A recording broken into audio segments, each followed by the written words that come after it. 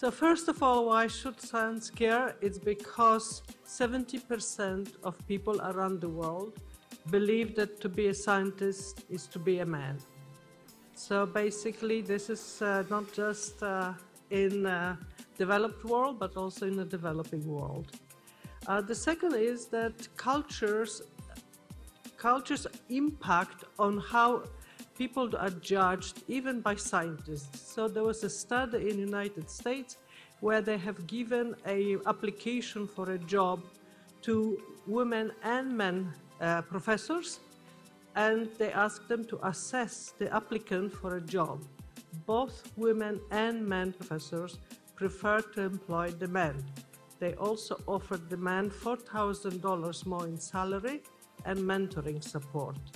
So this is something that we should be aware, because scientists are trained to be objective and rational, but actually they are not. So, and we can't just blame men for it. We actually have to look at that, how society influences the way that science is done.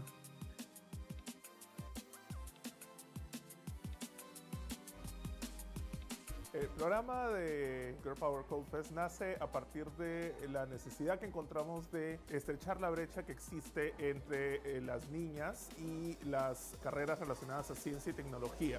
Mi hija le ha encantado desde el principio, le ha gustado mucho, no quería faltar ningún sábado. Ella dice que ahora, de grande, quiere meterse en eso, investigar en cuanto a eso, la tecnología, todas esas cosas. Le ha gustado muchísimo y me gusta eso.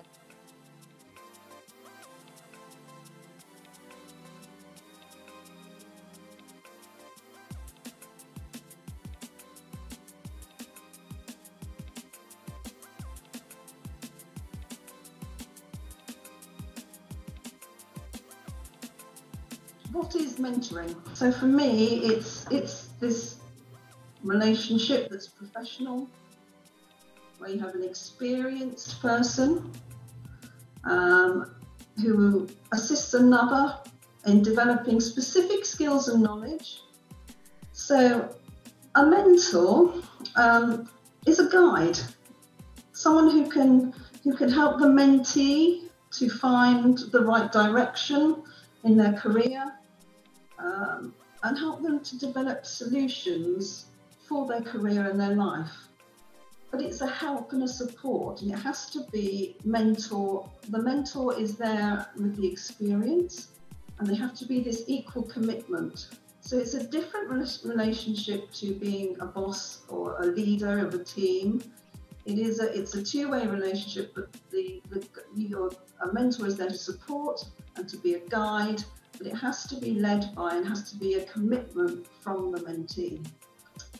I think that there are some attributes in both the sides of the mentoring relationship, some attributes that are shared, some personal traits, and some that are different. There are different skills to be employed.